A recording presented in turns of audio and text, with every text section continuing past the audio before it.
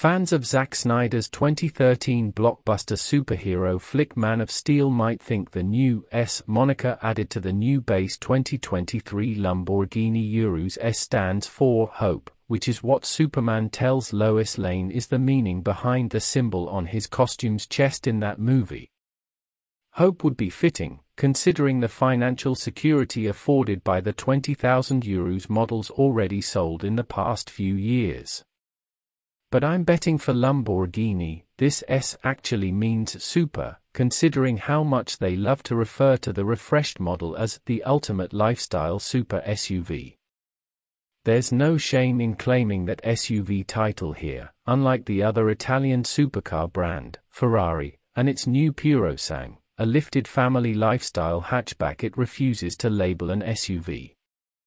The Urus model lineup now consists of two trims, S and new Performante, the latter of which was previewed with revised styling earlier this year. Lamborghini is referring to the new S model as the successor to the original Urus, delivering the same basic package capable of even more performance. We also know there's surely a hybrid version in development, with an all-electric model a few years down the pipeline, but those details will come much later. In the meantime, the Lamborghini Urus S is powered by a twin-turbo V8 still delivering 666 horsepower in most markets. The margin notes explain that the power will be limited to 640 horsepower in China, and 627 pound-foot of torque, linked to an 8-speed automatic and all-wheel drive. Lamborghini also says the S and Performante share the same powertrain calibration. Now wait a minute, isn't this just the Performante? So what's the actual difference between the two?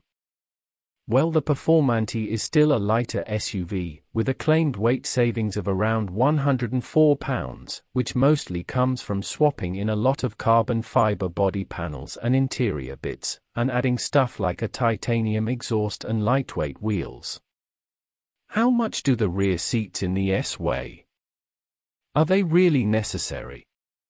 However, the resulting difference in the acceleration numbers between the two new SUVs is barely distinguishable. The Performante gets from 0 to 62 miles per hour in 3.3 seconds, where it takes the new S slightly longer at 3.5 seconds, according to Lamborghini.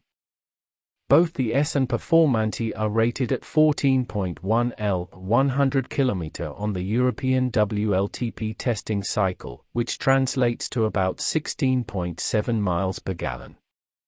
The Urus S also looks to get a very similar, if not identical design update as the Performante, with refreshed front and rear bumpers, a new black skid plate, lightweight carbon fiber vented hood, twin pipe exhaust, and new wheel designs from 21 up to 23 inches.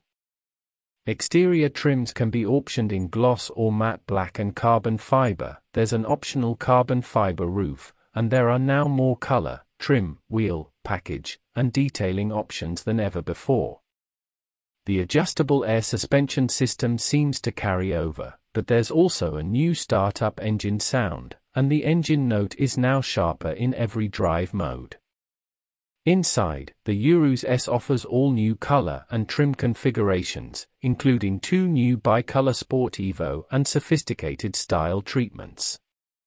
In Europe, the Urus S starts at €195,538 before tax, or about $191,197 at current exchange rates, though pricing could vary for the US. The original base Urus is priced around $204,000 stateside.